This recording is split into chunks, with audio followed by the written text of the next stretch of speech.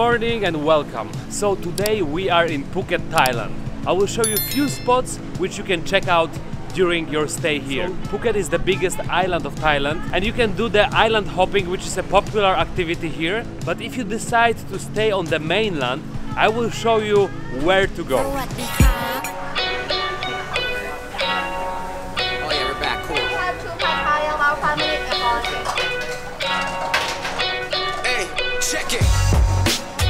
For the breakfast, I found a restaurant which is literally called the Pad Thai shop.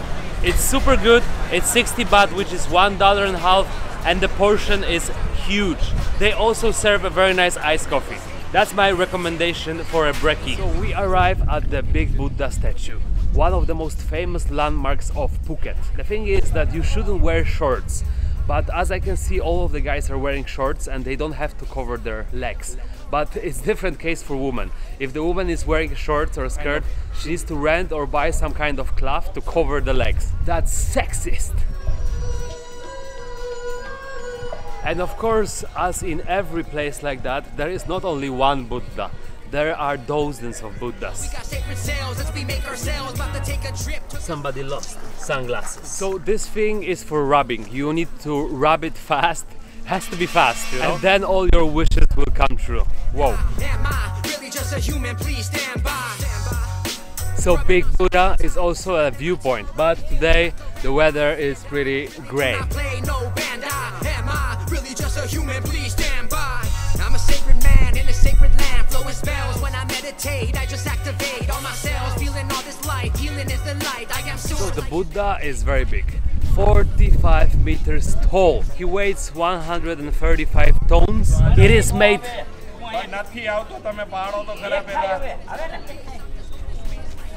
made mostly of white marble and they were constructing it for 11 years. If you don't like places where people are screaming, shouting in Chinese or Hindu, this place is not for you. The place is open daily from 6:30 a.m. till 6:30 p.m., which is pretty long for Thai temples.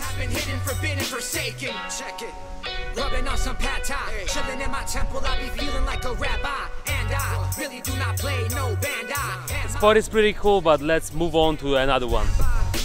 Rubbing on some pad thai, chilling in my temple, I be feeling like a rabbi, and I really do not play no band. Am I really just a human? Please stand by.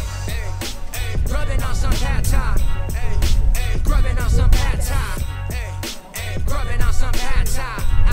I be grubbing on some pad thai.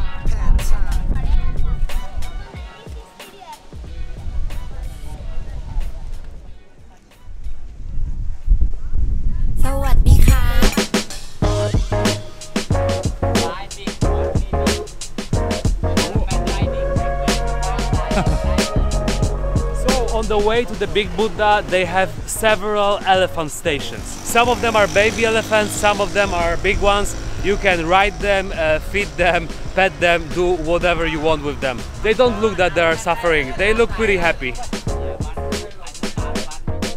So our next spot for today is Freedom Beach. Apparently this is the best beach in the island and there is not many people there. The road here is pretty steep, so it's not for sissies. And then you also have to walk down almost 500 meters.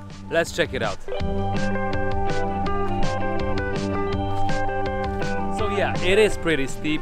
We are going through the jungle, but it's apparently worth it. I can't wait to see the beach! So the other beaches here are very nice as well, but they are, you know, super touristy and crowded. I'm always looking for some off spots. You even have a ropes here. Door on the way, and if you buy something, the seat is for free. What? Whoa, almost fell. It is pretty steep and slippery, so yeah, this beach is not for everyone. Okay, no.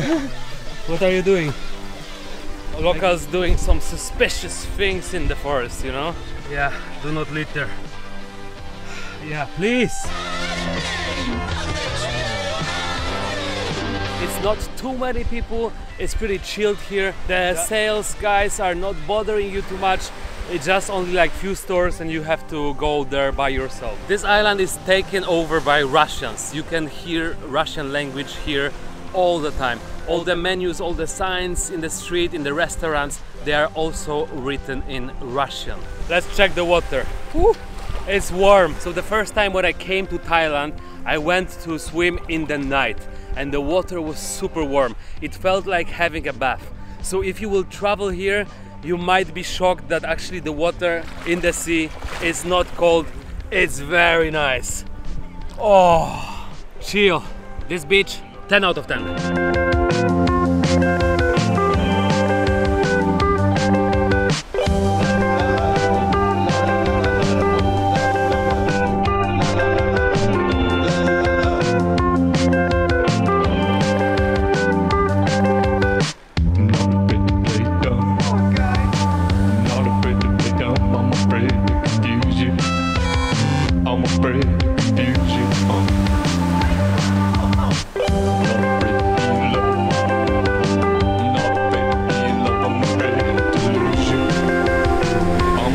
Walking up or down, it's about 10 or 15 minutes. It's a bit of a hike, but it's totally worth it. Let's check the next spot. It's Phuket's Old Town. Deep cleaning of the kitchen. I like that. But first I must eat something. I'm starving. I'm in the restaurant, which is a shop, which is a store, a temple and the library. First kapao and then some reading. So the design is like the metro station in Tokyo, but with the name Biru, which means beer.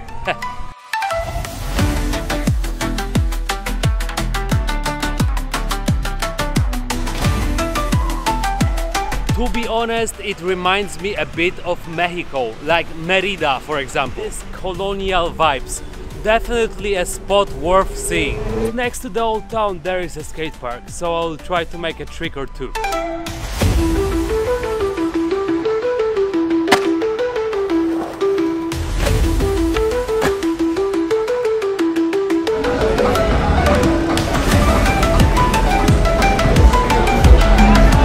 The final step, nightlife. This street is called Bangla Street, and this is the heart of Phuket's nightlife.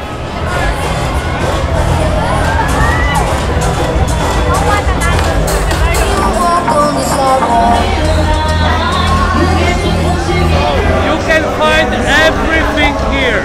A lot of restaurants, bars, all the attractions for adults, no matter your preferences. Weed stores, alcohol, anything.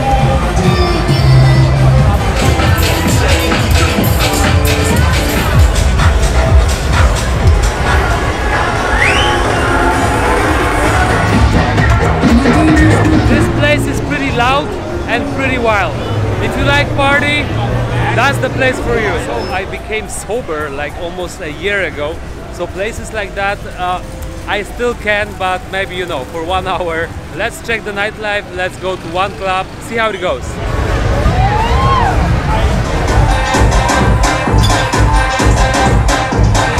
Oh my God!